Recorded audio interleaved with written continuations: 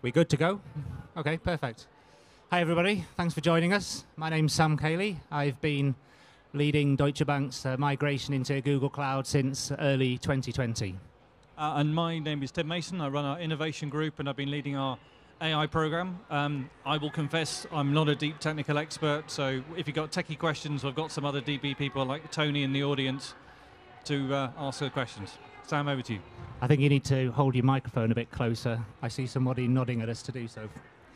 So we're going to talk about cloud in a highly regulated environment, and I'm going to talk briefly about this. If you want to know a little bit more, I'm doing a talk at 1 p.m. tomorrow, and I'll go into a little bit more detail, talk about some of the lessons learned over in the GCC room. But for now, let's give you a bit of context. So where we're at the moment in our migration, we have about just under 200 applications live in Google Cloud, including some pretty massive ones. So SAP, our general ledger. We have online banking for our German retail clients, so about 5 million clients live. We've got some massive surveillance, anti-financial crime systems, and so on live. So pretty substantial. We have thousands of people working on cloud right across Deutsche Bank, right across all the different divisions, the retail, the investment bank, and the wealth management area. And we've trained thousands of people, thousands of our developers. And there's also been a talk on that already. You've unfortunately missed that. So that's where we are at the moment. But first, before I talk a little bit about our journey, we're going to start with a quiz. So it's an easy quiz. First of all, what's this? Anybody? Yes, it is indeed the Deutsche Bank logo. Thank you. So that's an easy one, but here's a bit of a harder one. What does it mean? Does anyone know what it means? Ah, yes, that's perfect. You star. I didn't think anybody was going to answer that. I don't know whether he works there. I don't recognize you. So it does indeed. So this was designed by a guy called Anton Stankovsky in 1972. And it represents profitable growth in a risk-controlled environment. So it does actually mean something. And this is fundamental to the philosophy we've had to adopt when migrating to cloud as part of Deutsche Bank. And it's sort of pervaded everything that we do. As a 154-year-old German bank, it's clearly a new challenge that we've had to master. And there's three things I'm going to just mention that we really have had to spend a lot of time on. The first is regulation. So in order to get our applications and data into cloud, we've had to work with at least 30 regulators globally. And especially for some of our global applications, which has data relevant to all these different jurisdictions, we can only move as fast as the slowest regulator. And that's honestly been quite a journey of education and a lot of working with them to understand. And sometimes it's meant that we've had to create hybrid solutions. So China, Saudi Arabia, in banking, certainly we can't use public cloud. So it's meant that we've had to generate some new approaches and new architectures. The other thing that we've had to deal with is data privacy, and that's a major topic and a major sensitivity, of course, in banking. So we've implemented things like EKM and KAJ, so external key management, key access justification. We also work with Google on their assured workloads service, which, for those that don't know, this basically means the backhaul flows of data within Google stay within the region, and it also means that the support service is provided from within certain limited regions. And we're just about to roll that out in Switzerland at the moment, given the tough banking secrecy laws. The other thing that we've had to do is caused us to, when migrating to cloud, it's meant that some of our older applications, we've had to uplift quite a lot the components, the patching approaches, some of the ways that the applications operate in order to meet the security standards that we set for ourselves on cloud. So it's really meant that some of the lift and shift ideas that we had, where we were going to move large volumes, is actually pretty challenging in most cases, and the business case doesn't become so viable. So it's much more of a transformation than a migration. So I think if I think about a couple of lessons we've learned, or I've certainly learned in the years we've been doing this, I think first of all I'd say that, as regulators think more and governments think more about their data and keeping their data in their jurisdiction for good or bad reasons, so they can get their hands on it. Actually, Google gives us a really powerful solution to solve for those sort of problems. Those sort of problems would have been really hard to solve on premise without a lot of cost and a lot of disruption. We still have to change the application architectures often, but actually Google, we clearly As you know, you can change the location of a storage bucket, of a service, just with a command change. And the second thing that's been really interesting from my perspective is that because we've had to do such a lot of change to our applications to uplift them to the new security encryption standards and so on, it's basically meant that the cloud environment has become a lower risk and better controlled environment than we would, I think, be able to achieve on-premise. So whilst we originally thought about it as a risky challenge that we needed to solve for, what we've ended up creating through the investment and working with Google is something that's better controlled and lower risk ultimately. And I think this was not intuitive, but when we started. So let me hand over to Tim, who's going to talk about some of the things we need to do with AI in that environment. Thank you, Tim. So the context there, you've got this bank, 150 years old, that we talk about growth in a controlled environment. When we talk about control, we really are up there. We don't take any risk. Our idea of risk is it cannot exist. So what happens when you have AI, a brand new technology, highly risky, into this environment of regulation where we take no risk compared to other banks? Let's talk a bit about how we saw the AI opportunity. If you think about what we would look at with AI, you've heard the last few days lots of people talking about the different use cases. We've seen opportunities in marketing and selling for generative AI in front of our customers and creating material. We're doing use cases in that space.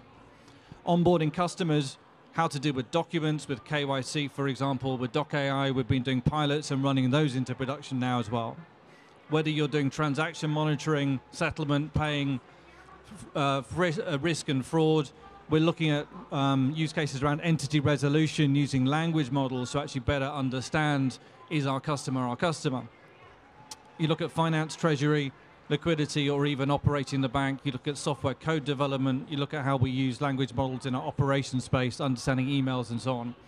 We see the opportunity everywhere. Now, like everybody else, we're leading with some big use cases and get those in place. But what do you do in a situation where you're going to see that there's not 1, 2, or 10 use cases, there's going to be hundreds in a highly controlled, regulated environment? And that's the challenge that we've been facing into.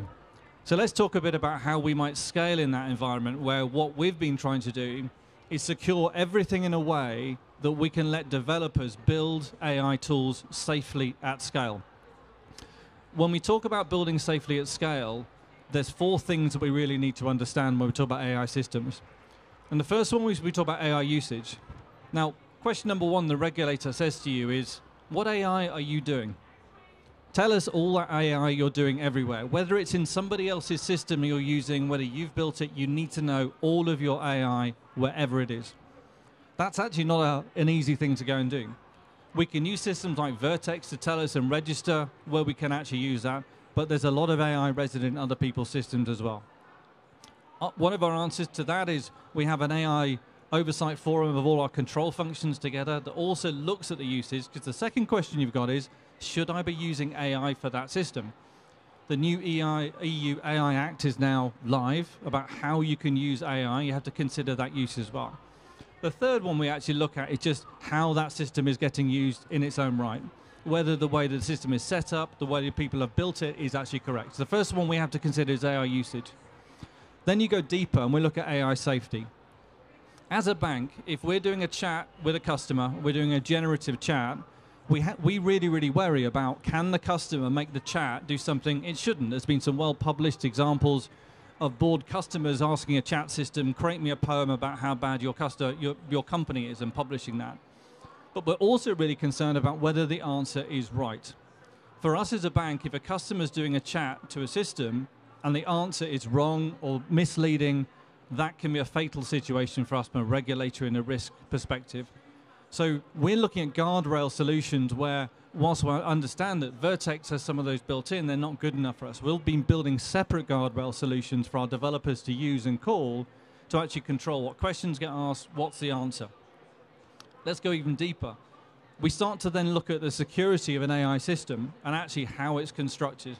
We start to look at data loss prevention, where the data is, whether you're allowed to put the data there, and put a whole set of reactive controls in place about how that system is getting used overall. And the last thing is system security. Now, I've seen a lot of people over the last few days talk about what they've been doing with the tools, and certainly we as Deutsche Bank keep saying, are we being slow in the way we're doing it?